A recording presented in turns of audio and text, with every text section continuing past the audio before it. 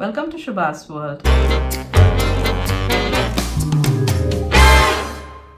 இந்த வீடியோல நம்ம do's and don'ts என்ன breast milk storage னு வரும்போது and நீங்க travel பண்றீங்கன்னா travel பண்ணும்போது எப்படி நீங்க பம்ப் பண்ணி ஸ்டோர் பண்ணலாம் அது இந்த part 2 வீடியோல இப்ப பார்க்க போறோம். part 1ல நம்ம என்ன பார்த்தோம் அப்படின்னா breast milk ஓட storage guidelines என்ன, premature babies னு வரும்போது storage and handling guidelines என்ன, and எப்படி ஸ்டோர் பண்ணணும் and எப்படி ஸ்டோர் பண்ண மில்க பேபிக்கு சர்வ் பண்ணணும் இதெல்லாம் part 1ல பார்த்தோம்.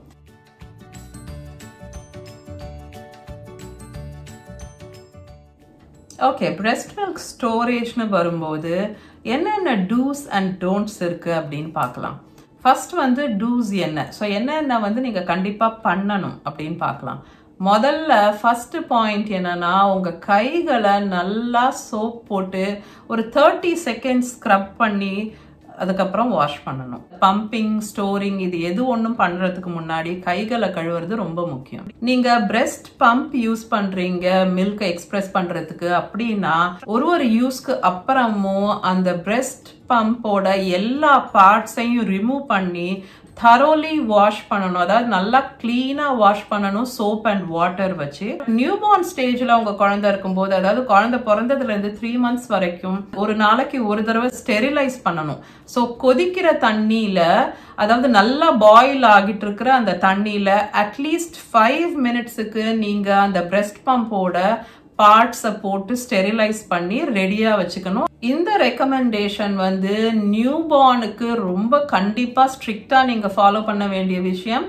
But as your baby gets older, இந்த ஸ்டெரிலைசிங் பார்ட் சில பேரு ஒரு ஃபியூ டேஸ்க்கு ஒரு முறை ஸ்டெரிலைஸ் பண்ணா போறோம் அப்படின்னு நினைக்கிறாங்க.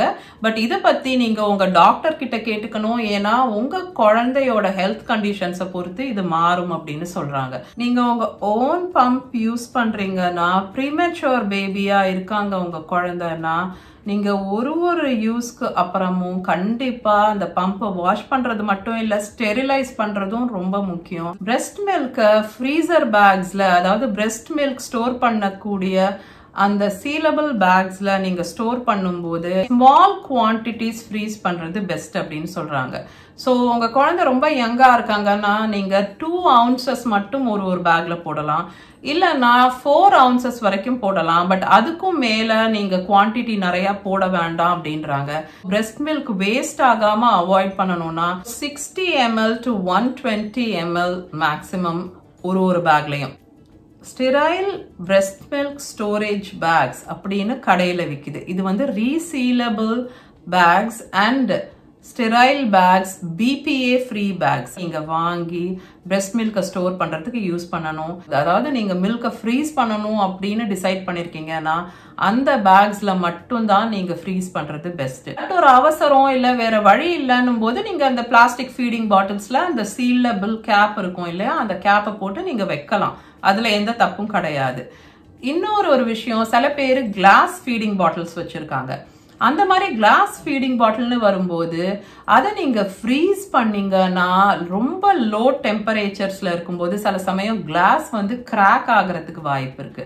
அதனால கிளாஸ் ஃபீடிங் பாட்டில்ஸை கண்டிப்பா ஃப்ரீசர்ல வைக்காதீங்க.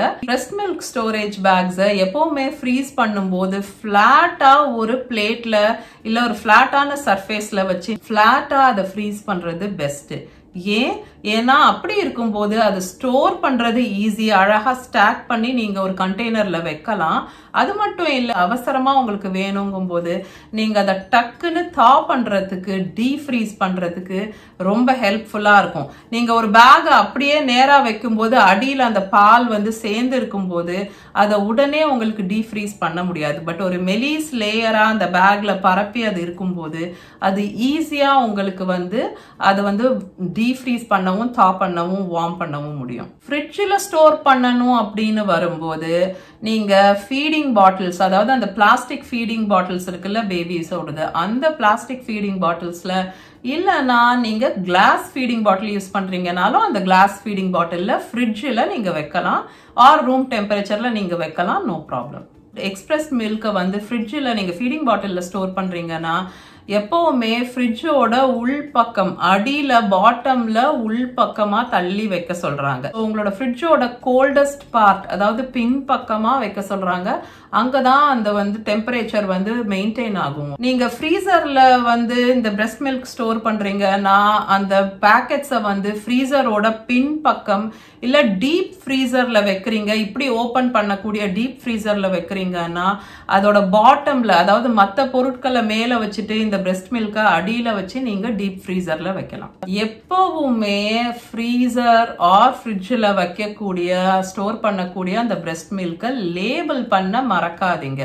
டைம் அண்ட் டேட் போட்டு லேபிள் பண்றது ரொம்ப முக்கியம்.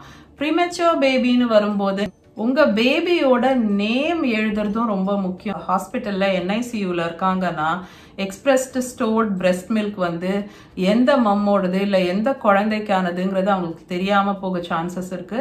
அதனால எப்பவுமே உங்க குழந்தை பேரையும் எழுதணும் நீங்க, டேட் அண்ட் டைமோட சேர்ந்து. இருக்கிறதுலே பழைய மில்க் எது இருக்கோ அந்த பேக் எடுத்து ஃபர்ஸ்ட் நீங்க யூஸ் பண்ணிடுறது தான் ரெக்கமெண்டட். பிகாஸ் நாள் ஆக ஆக அந்த பிரெஸ்ட் மில்கோட நியூட்ரிஷனல் வேல்யூ கொஞ்சம் கம்மியாகும் அப்படின்னு சொல்றாங்க. ஸ்டோர் பண்ண மில்கை நீங்க தா பண்ணி அதுக்கப்புறம் குழந்தைக்கு கொடுக்கறதுக்கு அதை ரெடி பண்ணும்போது நீங்க பாத்தீங்கன்னா நிறைய நேரம் அந்த மில்க் வந்து செப்பரேட் ஆகி இருக்கும். So breast மில்க்ல 4 milk hind milk அப்படின்ட்டு இருக்கு. அந்த மில்க் வந்து செப்பரேட் ஆன மாதிரி 2 லேயர் மாதிரி தெரியலாம், இல்ல அந்த க்ரீம் ஆர் ஃபேட் வந்து மேல வந்து ஃப்ளோட் ஆகுற மாதிரி இருக்கலாம்.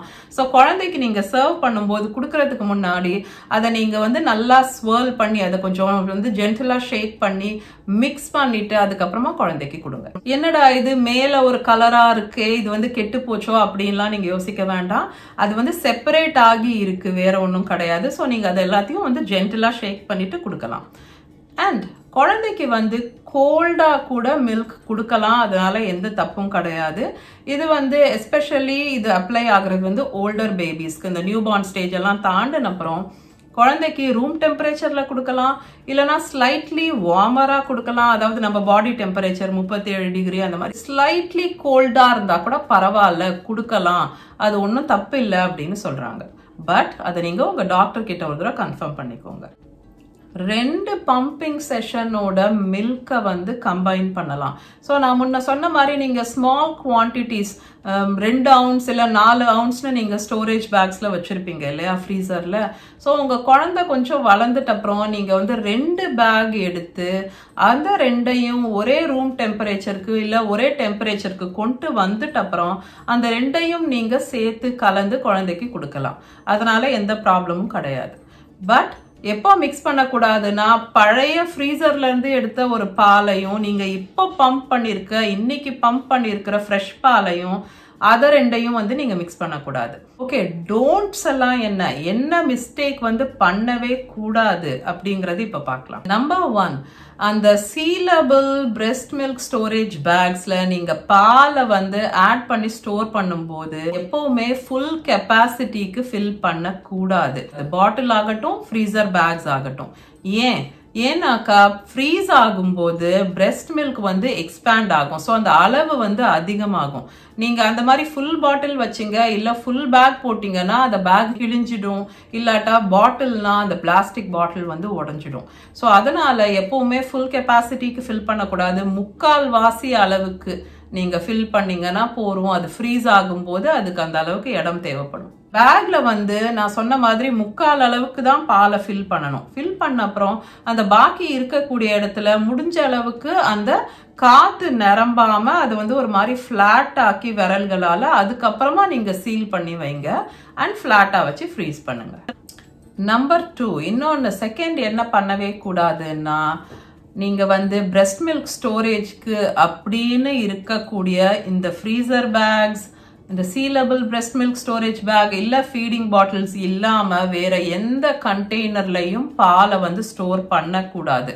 ஃப்ரிட்ஜ்ல ஆகட்டும் ஃப்ரீசர்ல ஆகட்டும் வேற ஜிப்லாக் பேக்லயோ வேற பிளாஸ்டிக் பாட்டில்ஸ்லயோ நீங்க வந்து ஸ்டோர் பண்ணும்போது அதுல இருக்கக்கூடிய கெமிக்கல்ஸ் வந்து அந்த பிரெஸ்ட் மில்கோட மிக்ஸ் ஆகி அதோட குவாலிட்டி கெட்டு போகுது அப்படின்னு சொல்றாங்க. ஹார்ம்ஃபுல் கெமிக்கல்ஸ் அதோட கலக்கிறதுக்கான வாய்ப்பு இருக்கு.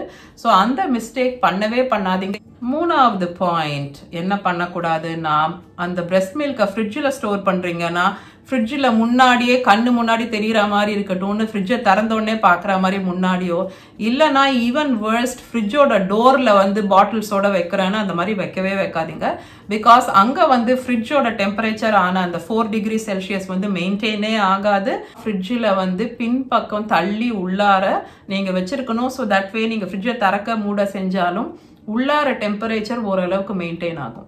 ஓகே, இப்போ வந்து நீங்கள் ட்ராவல் பண்ணுறீங்கன்னா ட்ராவல் பண்ணும்போது நீங்கள் எப்படி வந்து பம்ப் பண்ணுறது, அந்த பம்பை எப்படி ஸ்டோர் பண்ணுறது, அண்ட் அதுக்கப்புறம் அந்த பாலை எப்படி ஸ்டோர் பண்ணுறது, போய் டெஸ்டினேஷனில் போய் இறங்குற வரைக்கும் அதை எப்படி ஸ்டோர் பண்ணுறது சேஃபா அப்படின்னு இப்போ பார்க்கலாம். ஸோ நீங்கள் ட்ராவல் பண்ணும்போது உங்களுக்கு என்ன தேவை பிரெஸ்ட் மில்க் ஸ்டோரேஜ்க்குன்னு பார்த்தீங்கன்னா ஒரு வெல் இன்சுலேட்டட் பேக். இன்சுலேட்டட்னா என்ன, அதுக்குள்ள வந்து டெம்பரேச்சர் மெயின்டைன் ஆகக்கூடிய ஒரு கோட்டிங் இருக்கும். ட்ரிங்க்ஸ் ஆர் ஃபுட்டை வந்து கோல்டாவோ ஹாட்டாவோ கொஞ்ச நேரம் வைக்கக்கூடிய அளவுக்கு அதுக்கு கெப்பாசிட்டி இருக்கும். அந்த மாதிரி ஒரு இன்சுலேட்டட் பேக் நீங்க வாங்கிக்கணும். ஒரு சின்ன ஐஸ் பாக்ஸ் இல்லை தெர்மாகோல் பாக்ஸ் உங்ககிட்ட இருந்ததுன்னா நீங்கள் அது கூட யூஸ் பண்ணலாம். ஆர் க்ளோஸ் பண்ணக்கூடிய ஒரு இன்சுலேட்டட் பேக் தேவை. ரெண்டாவது வேற என்ன தேவை, இந்த மாதிரி ஜெல் ஐஸ் பேக்ஸ் தேவை. நீங்க ஐஸ் கியூப்ஸ் யூஸ் பண்ணும்போது அது மெல்ட் ஆகி ஒரு மாதிரி மெஸ் ஆயிடும். அண்ட் பேக் சரியா சீல் ஆகலைன்னா தண்ணி மிக்ஸ் ஆக சான்சஸ் இருக்கு.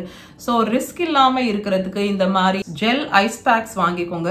இந்த மாதிரி ஜெல் ஐஸ் பேக்கை வந்து நீங்க வீட்டில் இருக்கிற ஃப்ரீசர்ல வச்சு ஃப்ரீஸ் பண்ணிட்டீங்கன்னா இது வந்து ஐஸ் கட்டி மாதிரி இது வந்து டெம்பரேச்சர் மெயின்டைன் பண்ண ஹெல்ப் பண்ணும். ஸோ இந்த மாதிரி கொஞ்சம் ஒரு ஃபியூ பீசஸ் தேவைப்படும் உங்களுக்கு, ரைட்? உங்களோட பேக்கோட சைஸை பொறுத்து ஒரு 3-4 இந்த மாதிரி ஜெல் பேக்ஸ் வாங்கி வச்சுக்கோங்க.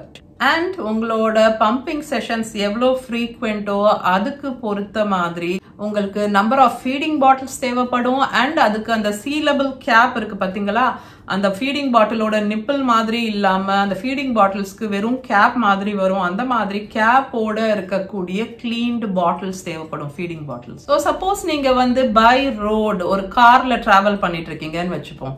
எப்போ வந்து பம்ப் பண்ண வேண்டிய டைமோ அப்போ நீங்க பம்ப் பண்ணிட்டு அந்த பம்ப் பண்ண ஃப்ரெஷ்லி பம்ப்டு மில்கை வந்து ஃபீடிங் பாட்டில்ல மாத்தி அந்த சீல் பண்ணக்கூடிய கேப்பை போட்டு அதுக்கப்புறம் இந்த இன்சுலேட்டட் பேக்குள்ளார எதுக்குள்ள இந்த ஐஸ் பேக் எல்லாம் வச்சிருக்கீங்களோ அதுக்குள்ளார நீங்க அந்த ஃபீடிங் பாட்டிலை வச்சு உடனே க்ளோஸ் பண்ணி வச்சிடணும். இந்த மாதிரி நீங்க அந்த பாலை எவ்வளவு நேரம் ஸ்டோர் பண்ணலாம் அப்படின்னா 24 hours வரைக்கும் அந்த பால் வந்து சேஃபா ஸ்டோர் ஆகுது அப்படின்னு சொல்றாங்க. எப்போ வந்து நீங்க போக வேண்டிய ஊருக்கு போய் இறங்கிடுறீங்களோ அப்போ நீங்க அந்த பாலை தேவைக்கு ஏற்ப ஃப்ரிட்ஜில் வச்சோ இல்லை ஃப்ரீஸ் பண்ணியோ நீங்க யூஸ் பண்ணிக்கலாம். இன்னொரு இம்பார்ட்டன்ட் டிப் என்ன அப்படின்னா, நீங்க ஆன் த கோ டிராவல் பண்ணிட்டு இருக்கும்போது நீங்க வந்து உங்க பிரெஸ்ட் பம்பை யூஸ் பண்ண அப்புறம் வாஷ் பண்ணக்கூடிய ஃபெசிலிட்டி இல்லாம இருக்கலாம். இல்லைன்னா வாஷ் பண்ணாலும் டீப்பா ப்ராப்பரா வாஷ் பண்ண முடியாம இருக்கலாம்.